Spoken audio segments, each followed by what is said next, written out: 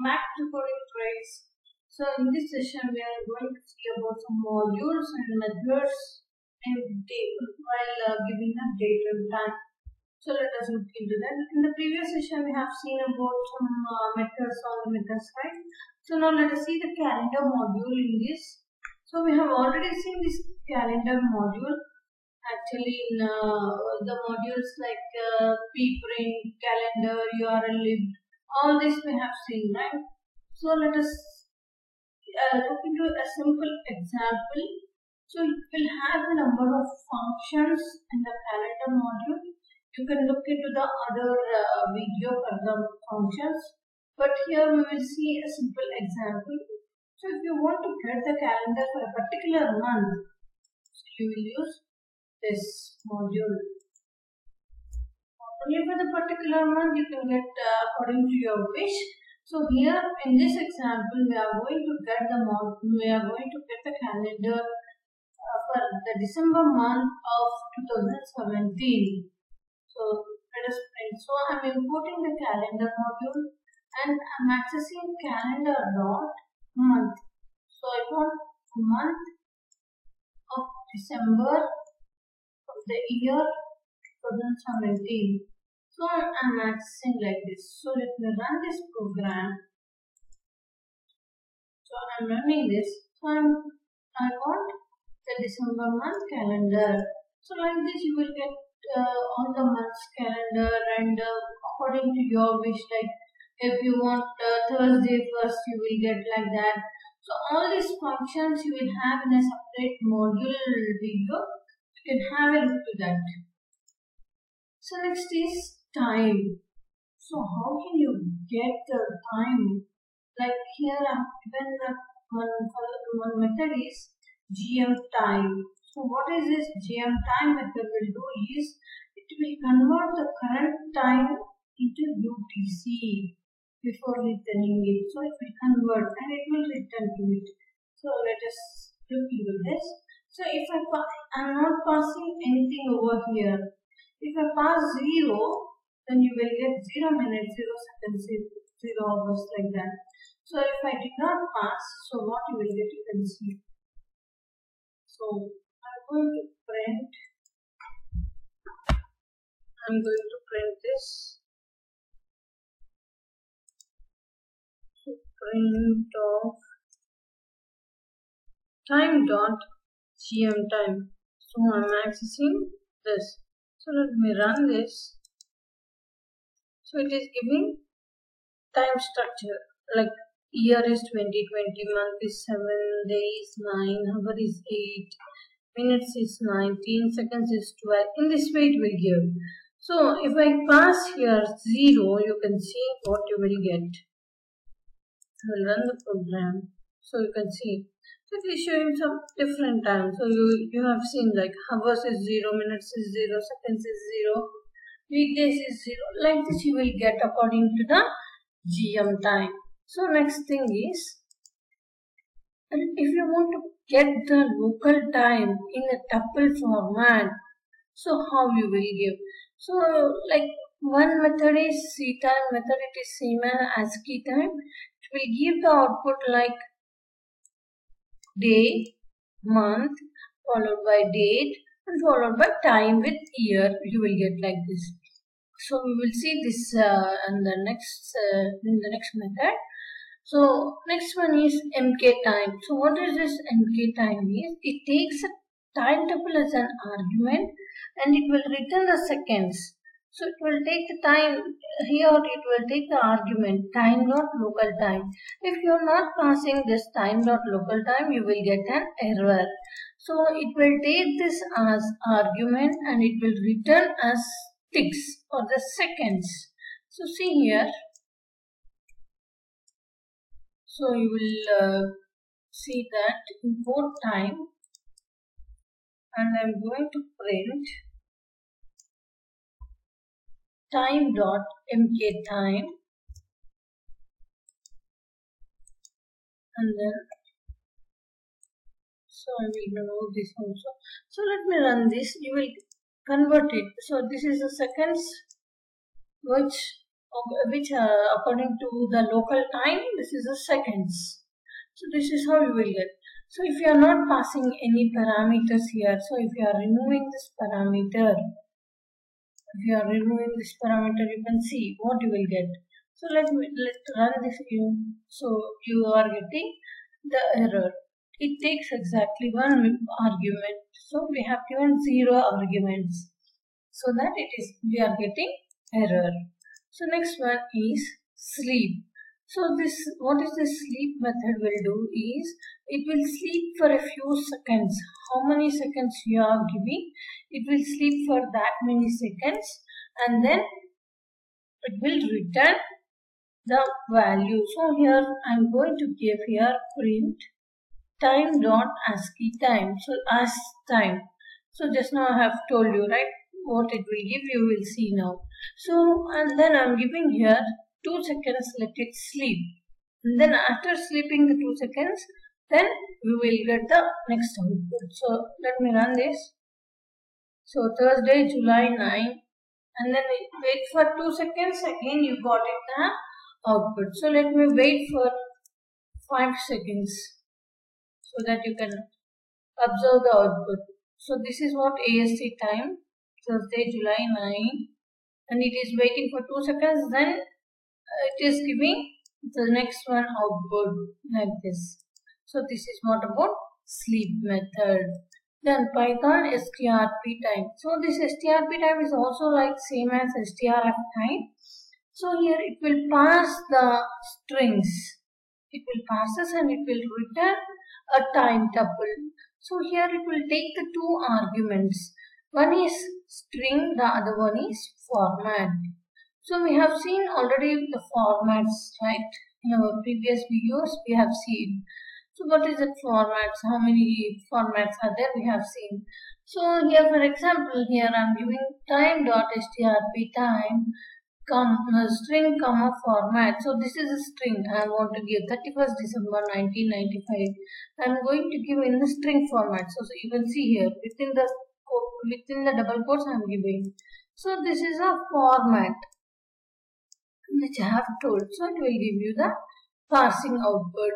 Next, coming to the attributes which you have in time module is altzone, timezone, tzname. Altzone, timezone and tzname. So what is this altzone will return is, it will return the daylight saving time, depending on the time zones offset.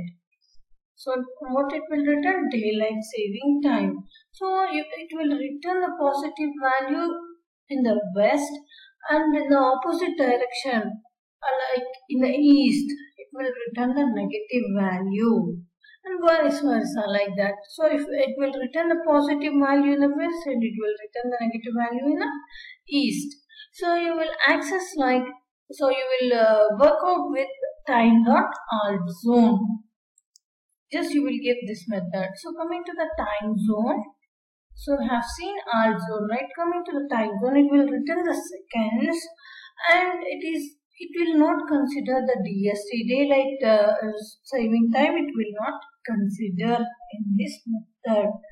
Whereas in tzname, so what is this method will do is, it will, without considering DST, it will print the local time. So you will just do time.tzname. So you can run this, and the same way you can do the remaining 2. So let me run this. So I'm going to print time.tzname. I'm going to run. So it is GMT standard time, GMT summer time. So here it is summer time. So it is giving like this. This is how you can work. So next is methods in calendar module. So you have different methods. So you will check whether the year is a leap year or not, with how many days in the leap year, like that you will check. So first method is leap year. If you want to check whether it is a leap year or not, you will give this calendar is leap. So let me try with this. So you will check whether it is a leap year or not. I should import here calendar module because I'm accessing calendar. So you should give the full year 2019 like this. So let me run this. Will give boolean like true or false. So if you give here 2020, it will return true because 2020 is a leap year. Next, coming to the leap days. So how many leap days are there in between these 2 years? So I will check this. So in the year of 1992, 2020, how many leap days are there? So you will get with this method. So there are 7 methods. Sorry, 7 days. So you will give the first year and the last year, so that it will count the between years and then it will return to you. So next one is first weekday. So this one returns which is currently set as the first day of the week. So as I have told you, we can set according to our wish. So you can check which day it is set to. Either it is Sunday or Monday or Tuesday or which day it is. So you can have a look. So actually it is set to sometimes Monday like that. So this is giving 0 because I did not set anything. If I set any value here, then it will give us the value. So let me take it as 4. So let me run. So it is giving error because it should have 2 arguments. So we will see that how to give. So set first weekday. So how to set? Just now we have told you. So with this you will not set. With the set first weekday, you want to set this. So here I have set the first weekday and then I have computing the calendar. I'm going to bring the calendar here. So have a look here. So I'm importing the calendar and I'm setting the first weekday to 4. So we know that 0 is Monday and 6 is Sunday. Then calendar dot first weekday. So I'm setting here 4 and then calendar dot first weekday. 4 is, so let us see the output. So 4 is, you can see here, Friday. So Monday 1, 2, 3, 4. After the 4 it will give you. So 0 here, 1, 2, 3 and 4. 5 and 6. From 0 it is Monday and Sunday is 6. So this is how you will set the calendar week. Then I am trying to print 2018 January calendar. So this is how you will get like this.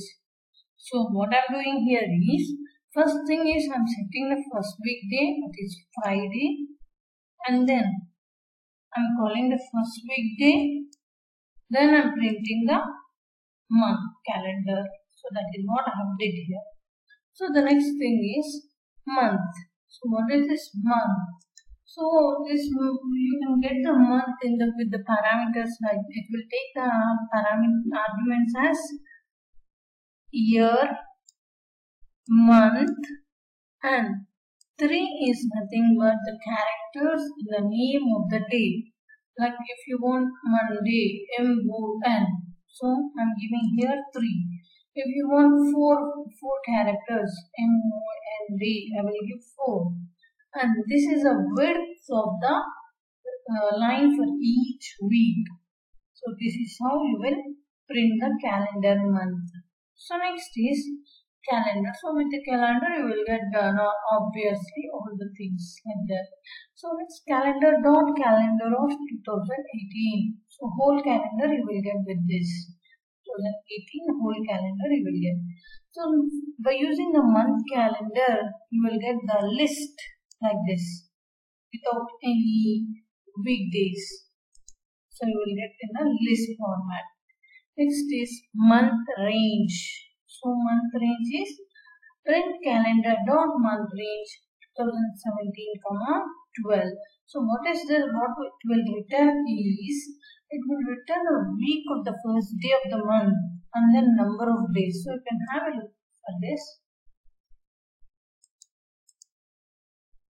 It will return the which week you are in, and then so I'm accessing calendar.monthrange 2017 and 12. So let me see this which month, what it will give. So it is giving 4,31. So it is 4th week and 31 days are there in 2017. So next thing is prcal. So what is this prcal is? We'll skip the print statement for this. Whereas PR month is, it prints out the calendar for the specified month. Whereas weekday, it returns which day of the week you are in. So you are in the first week or second week, like that. Next, timegm is, it will return the equivalent seconds. Equivalent seconds. You can try all these things. So next thing is Python datetime module. So what does this datetime module it will return is, so MAXYEAR, if you use datetime.MAXYEAR, so it will give you the maximum year 9,999 it will give, whereas the minimum year it will give as 1. And if you want to check which type it is, so you will go with type of datetime.MAXYEAR, type of datetime.MINYEAR. So it will give you the int type. So whereas Python date objects by default it is taking the Georgian calendar, so you will use the date, year, month and day like this. So it will take all arguments so that you can perform whatever the operations you want to perform with this. So we have seen today. Like if you are giving today, what it will give, today's date it will give. If it is year, today like 2018, this will return the year from a date object. So it will return 2018.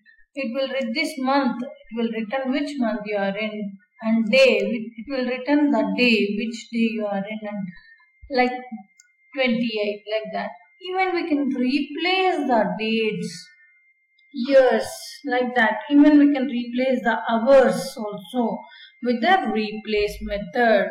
So I'm giving here d equal to datetime.date 2018 comma 2 comma 28, and I'm going to replace month with 3 and day with 1, and I'm going to print the.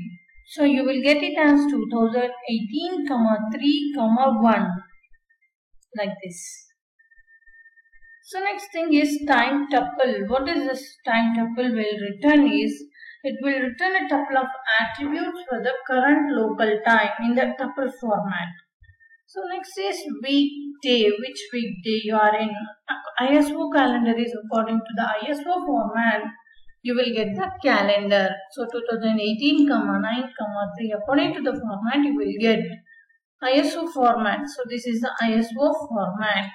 So whereas string method, so what it will return is, it will return the current local time, local date. What is a local date? It will return in the string format.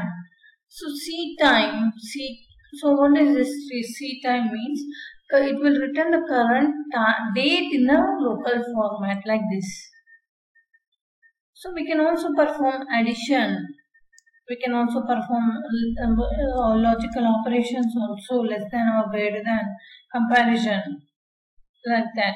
So we can Python time objects. Coming to the time object, we can replace the time in the before what we have seen here, like this. Like we have replaced the month with the other month, right? So here also we can replace, and we can get the time date time dot time of, like this. So you can get the minimum time, maximum time, resolution also you can get. So what is this resolution is, it will return the smallest possible difference between non-equal time objects. So by using time.delta, you will get the resolution, and we can access the hour from that, minutes, seconds, microseconds. All this we have seen in our previous session, right? So you can have a look. So tz info also we have seen. So what is this tz info will return is, it will this will return whatever we pass as tz info into the object while creating it. If it did not return anything, it will return 0. Whereas with the fold method you can replace, even with the replace method we can replace t.replace hours equal to 22 like this, as we have seen in previous example. And this is the ISO format, this is a string method which we have seen all the things just now. So this is about the methods and modules in the datetime module. So this is what about this datetime. So I hope you enjoyed this video. Please like, share, and subscribe. Thank you.